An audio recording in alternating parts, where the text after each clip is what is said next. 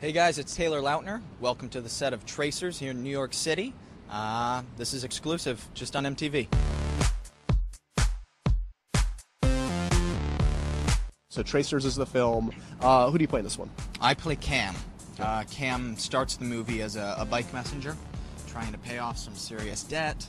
He then, while on a messenger run, he meets Nikki, who's going to be the love interest in the movie, and she draws him into the world of parkour. Why didn't you tell me?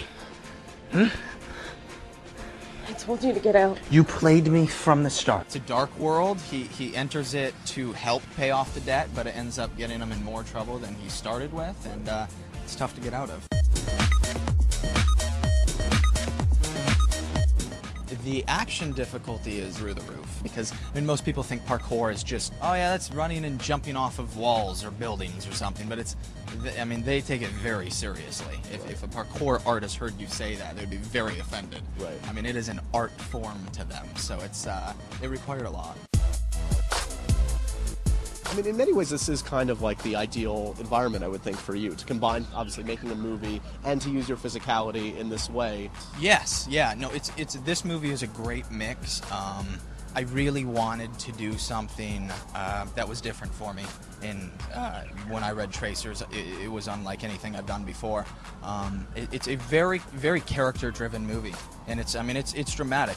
My character's journey throughout the thing is really crazy, and it's challenged me as an actor, but also the physical side as well. It's a really, really good combination. There's some tattoos on your, at least one significant one. There are. No, there's like 5 or 6. A few of them are hidden right now. But so safe to say these are not real. These are your first tattoos of any kind.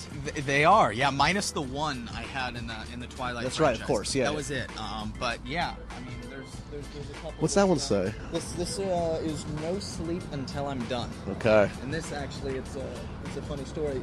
We were like on the spot to make this tattoo, and we had to send in handwriting to the tattoo company, and Marie actually wrote this down on a piece of paper.